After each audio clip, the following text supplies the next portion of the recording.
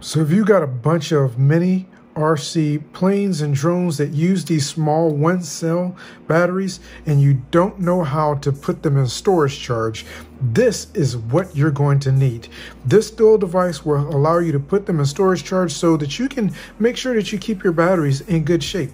It has a bunch of different connections on it. It's got a USB-C that you can connect to in order to give it power. It's also got another connection here for power, as well as you can use another larger LiPo battery and connect to it to give it power.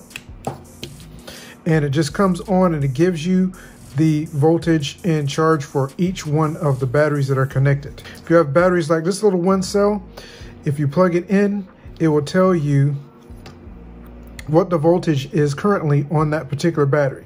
Now, you can connect different batteries of different sizes to this. It treats each one as an individual battery, but you're either going to put them all in a storage charge or you're going to charge them all up at the same time. So down here you have a switch that says full and storage, and then you have the voltage setting. And for LiPos, that voltage setting per cell is 4.2 volts. I have it set to storage currently. If I set it to full, and it is set to full charge at 420, and it is now charging. Both of these lights have turned red, but if you have a different type of battery like this one, you can always create, and this is what I've done, is created a nice little connector with both connector types. But again, this is primarily for charging 1-cell batteries.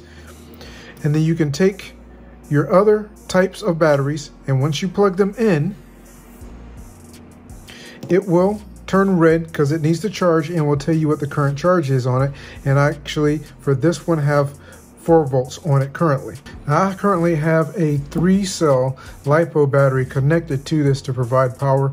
You do not want to connect anything larger than a 4-cell battery to this. If you do any higher than a 4-cell, it will damage the device, so you make sure you don't do that.